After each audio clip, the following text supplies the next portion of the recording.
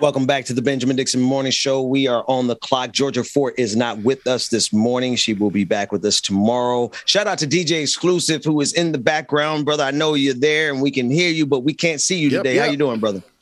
I'm good, Brother Ben. How about yourself?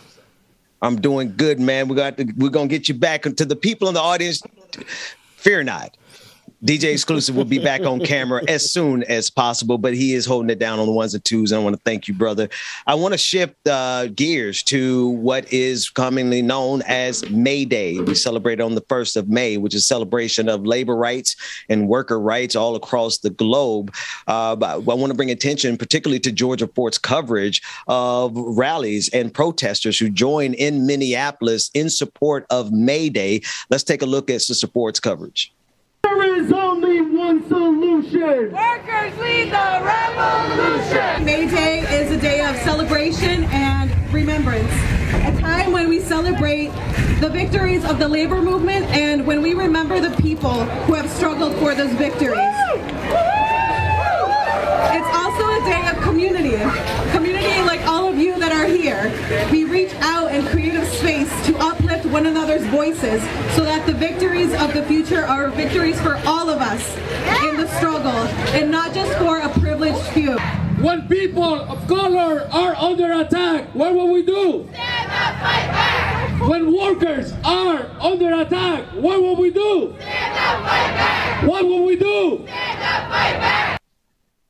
Now, it's very easy for us to forget that the reason we have a 5-day work week is because of labor activists. The reason we have an 8-hour workday is because of labor activists. In fact, protests and strikes had to take place and lives were lost. It's sort of disconnected from us, almost over 100 years removed from the flashpoint of the labor movement.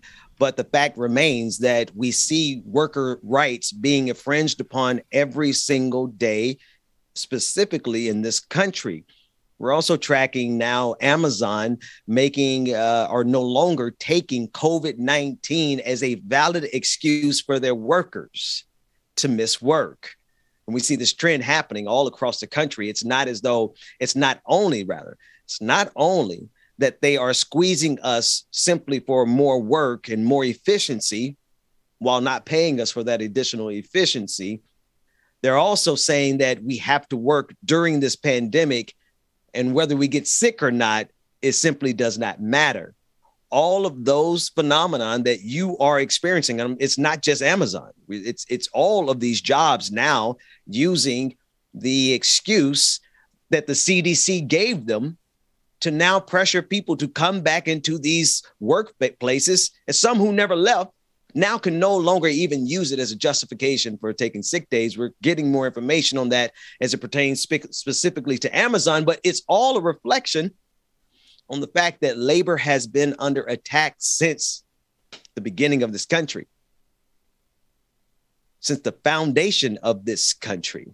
But I digress on that detail. That's a conversation for another day. We have to keep in front of us the fact that we must be diligent and vigilant as labor. And I want to say it very clearly, like there is, how do I put it on? I said it on Facebook because I'm not doing much talking on Twitter anymore. If you have to wake up and go to work for a living, I don't care how much you make. If you have to go and use your physical labor to live, you're not actually a capitalist. You work for capitalists. And if we don't keep that perspective in mind, we can find ourselves at a point where this is going to sound dramatic, where child labor laws, do you not think we are dealing with monsters who are capable of using child labor again? I mean, let's really think about all of the things that they're rolling back. When they're trying to roll back the entirety of the 20th century, keep in mind child labor. Child labor was one of the victories. Stopping child labor was one of the victories of the 20th century. And I guarantee you that we're dealing with the cabal of fascists who have no problem whatsoever if they need to fill those vacancies at Walmart and McDonald's with people who are underage. Because if they're willing to attack every other right, why would we give them the benefit of the doubt on anything else? we are in the middle of a class war that has been waged on workers since time immemorial.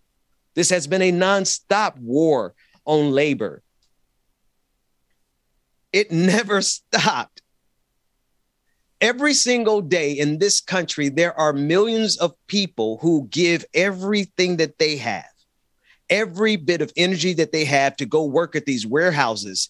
The warehouse industry is booming, and they are taking 12 hours a day out of the lives of people working nonstop shifts back to back, day after day, coming out with no time to do anything else but to eat, sleep, and wake up and do it again. And those people are considered lazy by the rich elite who sit atop of cosmopolitan Manhattan skyscrapers, looking down at the workers, saying that they just need to work a little bit harder to climb that economic ladder.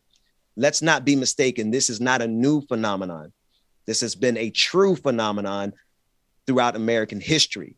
And so as we commemorate and celebrate May Day, I think people need to keep in mind that those rights that were earned are consistently and regularly under attack. I do want to shift gears one more time to Washington, D.C. and discuss the White House plan to push $3 billion in electric vehicle battery production. This is one bright spot amidst of all the very environmental news that we have been getting lately. CNBC is reporting that on May 2nd, the Biden administration said it will give $3.1 billion in aid to production of electric vehicle batteries in America. The funds are part of the $555 billion bipartisan infrastructure law. NBC News reports that administration officials have cited surging gas prices amid Russia's invasion of Ukraine as a visible reason to begin shifting toward electric vehicles. The director of the National Economic Council said in a statement, "We've seen just in recent days Putin trying to use Russia's energy supply as a weapon against other nations. And that underscores why it's so important that we in the United States reinvest and re-underwrite our own energy security." Gina McCarthy, the National Climate Advisor, said the following, quote, "We need a lot of batteries, and we want American workers making those batteries right here in America."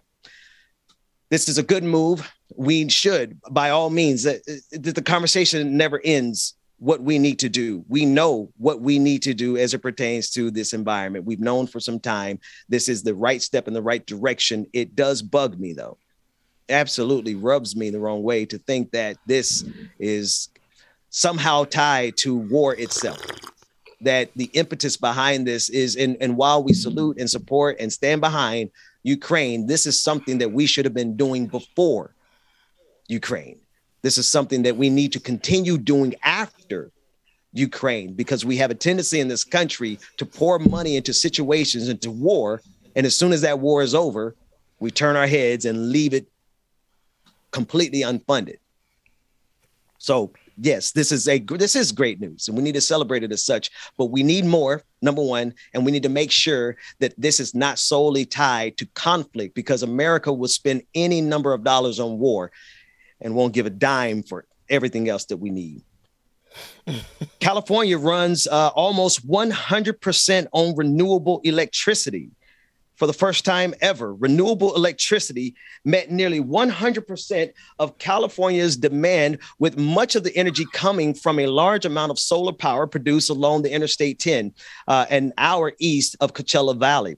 Anna Gonzalez, a spokeswoman for California Independent System Operator, a nonprofit that oversees the state bulk electric power system and transmission lines, told reporters that solar power provided 2/3 of the amount needed, reaching 99.87% of load served by all renewables, which broke the previous record. The executive director of Environment California said the organization and others have worked for 20 years to put the Golden State to completely renewable power via a series of ever tougher mandates. Again, more good news on this front. And we need to make sure that this is replicated across the country. And we need to also bring attention to, there's a petition drive that is being pushed by act.tv with the United States Postal Service. We want to make sure that we bring attention to this administration, Louis DeJoy attempting to spend billions of dollars on new vehicles that are diesel instead of moving us. And these vehicles, the post office vehicles, will be used for decades. And so now Louis DeJoy is trying to pump billions of dollars into vehicles that are going to lock a vast majority of our country's distribution network into fossil fuels, when we could be moving towards renewable energy and electric vehicles. The opportunity is clearly there for them, but they are not taking it. And that speaks volumes as to how far we have to go. What is happening in California is amazing. It is record breaking. It is groundbreaking, but we are so far removed from where we actually need to be. So we have to absolutely keep our eye on that. Coming up at 9:15, I will be speaking with Professor Matt Sinkowitz about his new book, along with what's going on in Russia and Ukraine. The Russia foreign minister making statements about Volodymyr Zelensky, referencing him to be analogous to Hitler.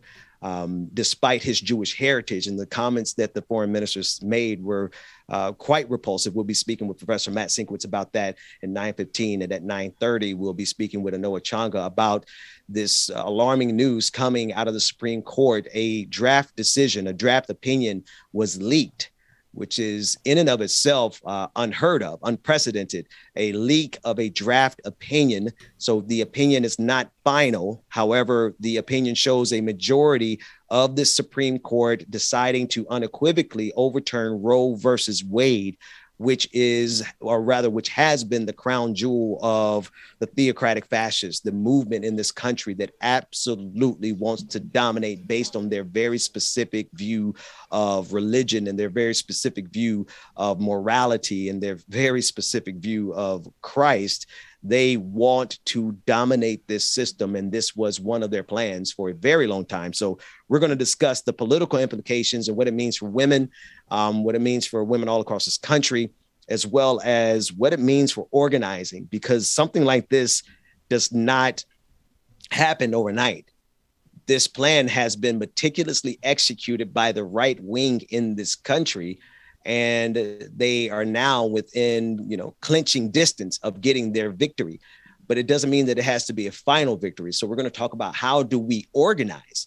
How do we organize, and what has to be done? What are the very specific steps to undo this? Because while a lot of people are upset this morning, and I was very upset last night. I mean, I actually reinstalled Twitter just to rant about it because it's so disturbing that we are at this stage now. But here we are. We can't just be upset about what happened. We have to absolutely be prepared to fight back.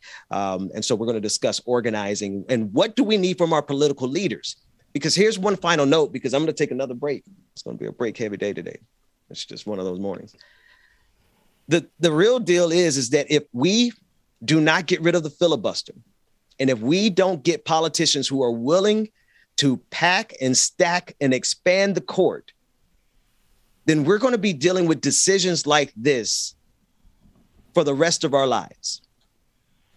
When Ruth Bader Ginsburg decided not to retire, and then ultimately she died, giving that pick to Donald Trump, the rest was history. That was the flashpoint.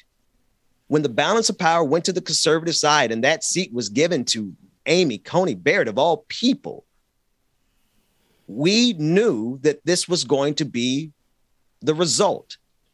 I also know that they're not going to stop with a woman's right to choose. They're not going to stop until their worldview, their aspirations.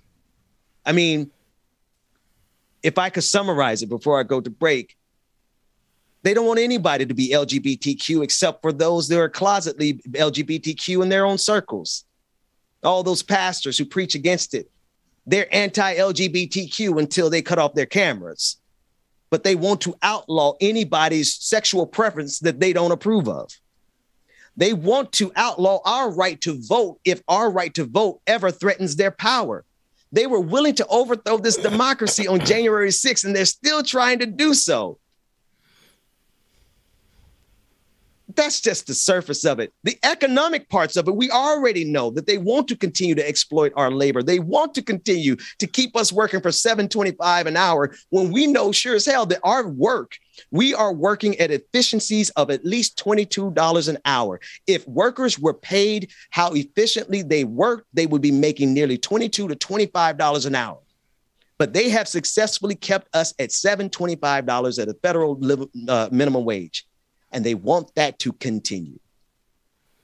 And they want us to call us the N-word without getting canceled. I mean, it really is a cabal of people who are both ambitious through their desire to dominate society, as well as ridiculous in how fatuously ignorant they are. Those are the people who have power. Those are the people who are behind this Roe versus Wade decision.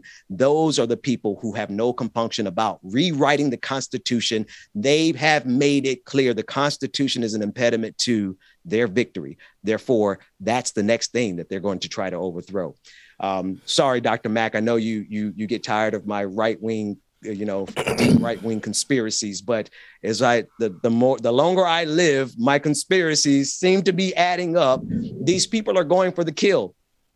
They're not playing games with us Democrats. And so my last thing is to ask the Democrats, are you ready to fight them? Because if you're not ready to fight them, then you sure as hell need to get out the way, because they are not only talking about getting victory in Washington, D.C. They want to change the entirety of this country, which means they want to change the entirety of how my family works and how my neighborhood works. And so we need people who are going to go to Washington, D.C. and into all these state capitals and chase these traitors out. Because the very last thing that's standing in their way is not just Black people, it is the Constitution. And I guarantee you they'll overthrow that to get power. We'll be back with more of the morning show. We're coming in and we're going out, but we're going to keep these stories ahead of us because there are so many critical issues. And then maybe we get DJ Exclusive in here to lighten the load, to give us a dad joke or something. Otherwise, I'm going to call for a full on. Anyway, take us to break, Dwayne. We'll be back with more of the Benjamin Dixon Morning Show. I told y'all, don't leave me here by myself. We get kind of revolutionary when I'm on the screen by myself. We'll be back after this.